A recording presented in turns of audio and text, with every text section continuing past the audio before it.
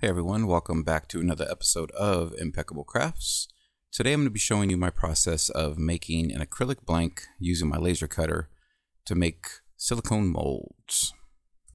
So I do have two other videos showing you my process of making the actual silicone mold, and then I have another video showing you how I 3D printed the housing for that. So I'm not going to show you the details of designing everything I did in the software again. You can go ahead and refer back to the previous videos. I'll go ahead and leave the links. So what I'm doing here is just saving the two separate parts. One's going to be the etching that goes into the acrylic, and the other is going to be the actual cut. That black portion there I saved is going to be the outline that cuts the acrylic out. The detail of the flower, that's what's going to be etched inside my acrylic. So now that we got everything saved, I'm going to move over into Inkscape. My K40 laser uses a program called K40 Whisperer and Inkscape. You need both of them to work. They work based off of each other. It's kind of funky, but it works for me, and it actually works pretty well once you get the hang of it. So what I'm doing here is importing those two images that we saved. Again, this portion right here is going to be my cut. That's going to be my etched. So let's go ahead and slap these in here. And since I save them as a JPEG, I am going to want to vectorize those again. Very easy in Inkscape. Simple as that. Tracing the bitmap. So we'll drag that away, and there is our vectorized outline cut. And we're going to do a little something different to that shortly here. We'll just put that off to the side. Now I'm going to import the detail part of the sunflower. Go ahead and do the same process. Trace the bitmap. Oh, so pretty.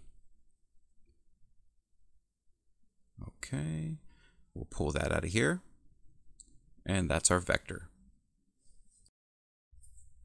So now we're going to go ahead and get into the solid black portion here. That's going to be the outline cut for our acrylic. And what we need to do, we don't want any filled color in there. So we're going to go ahead and hit this X. And then we're going to hit the stroke paint solid. And we want this in the RGB portion to be 255 in the red. That tells the laser that we're going to do a vector cut. So that portion there is done. That's going to tell my laser to cut along this line here with a vector cut, which is the powerful cut that the K40 does.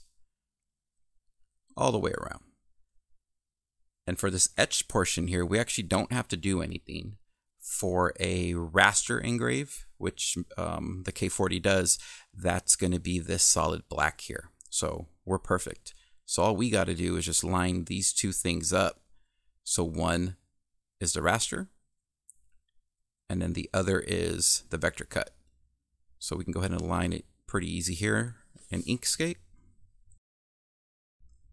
So at this point, all we have to do is save the file as an SVG. And the K40 will know to cut along this red line here and to etch the black portion onto our acrylic. Etch, etch, etch, etch, etch.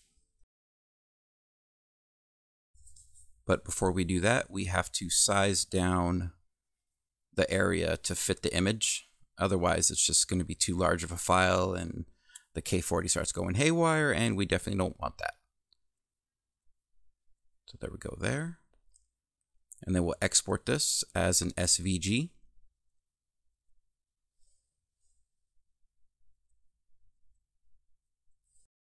My girlfriend was pretty excited about this mold. She wanted a sunflower so she can make some resin pieces for her mom. Both her and her mom love sunflowers. So I told her, just give me a couple days and I will definitely make something happen. And I might as well make some videos while I'm at it. So now that we got everything saved, we're going to go ahead and import the SVG into our laser program, which is called K40 Whisperer. This is a very basic laser program that I use. Then again, the controller I have on my laser is pretty simple and basic, but it definitely works for me. All we got to do is find the SVG that we saved. Right there at the top, sunflower. Takes a second to import. Okay, a few seconds. Okay, maybe more than a few. I was about to cue the Jeopardy music again. So you see how it has the red outline? That's going to be our vector cut. And everything black is what's going to be etched into the acrylic. So at this point, I'm going to go ahead and get over to a time lapse of my laser actually cutting the acrylic. Enjoy!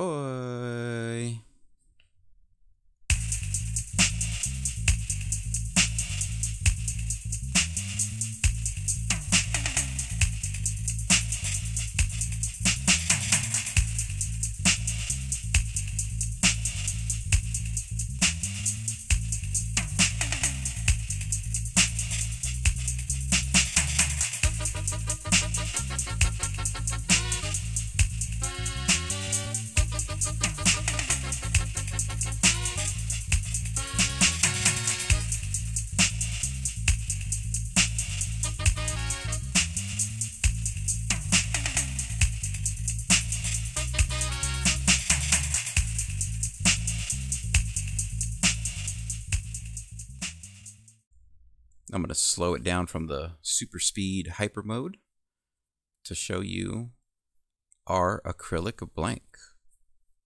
Very cool, very cool, very cool. So there we go. Didn't take too long at all. Maybe about 6-7 minutes for the whole process. Now, I'm going to get over to some of the post-processing. So here's that 3D printed case we made a couple videos back. Put that off to the side. So what we got to do is get off this protective paper that's on there. And what you don't want to do, you don't want to scratch it off.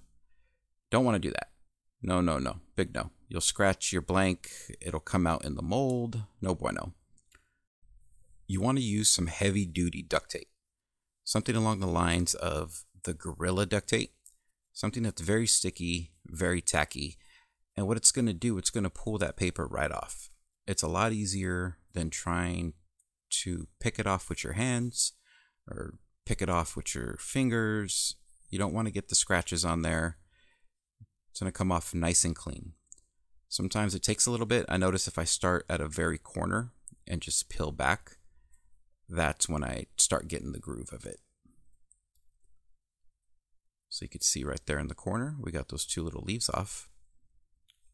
So I'm not going to bore you because this does take a little bit of time. So let's go into super crazy high speed time lapse.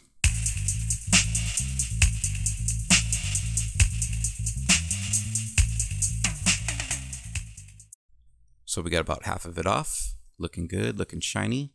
Bling blinging in our eye. Now back to super crazy high speed, super duper time lapse.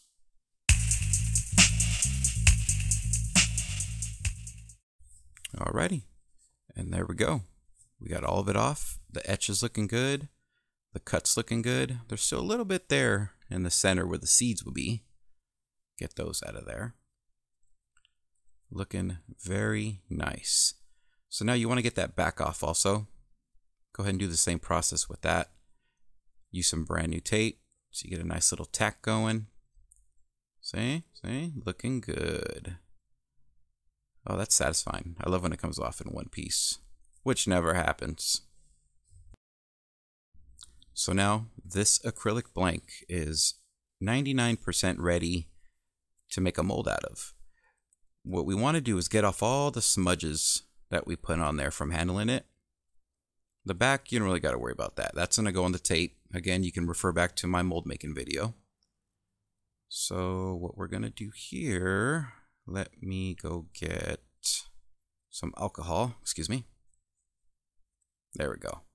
Alcohol and microfiber cloth. You're really going to use a lot of these combined, alcohol and microfiber cloth, if you're making molds, because you want to get all the smudges off of your acrylic blank. As I've mentioned many times, anything that is on there, smudge-wise, fingerprint-wise, will show up on your mold, and that's definitely not good. So now, as long as we don't touch the front, we have a nice smudge-free acrylic blank ready to put in our housing and pour some silicone. So I'm not going to show you the process of actually making the mold here. You can refer back to my video. I will link it. But yeah, looking real nice, looking real good. I'm pretty sure my girlfriend's going to be happy. I might actually film her making the resin piece of the mold once it's done. So definitely in the future, look out for that video. We both have lots of ideas for pretty cool videos. We're going to be cutting things with the laser and incorporating resin into that, so watch out for those videos as well. So what we'll do now, skip to the next morning so I can show you the finished mold. And here we go, the finished product of our blood, sweat, and tears. Again, I didn't show you, obviously, the process of making the mold. It's in another video. You can link back to that. This is a satisfying part right here. The tape peels off and there's no flashing. Ah, love it. So I usually just squeeze around the outer portion of it a bit, give it a push, and there it is. Looking very nice. Looking good. Oh, she's gonna love it. Let's get that blank out of there.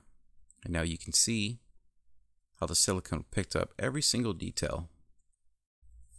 All the portions that are supposed to be shiny are definitely shiny. Little bit of flashing there, not too bad. You could just pull those right off.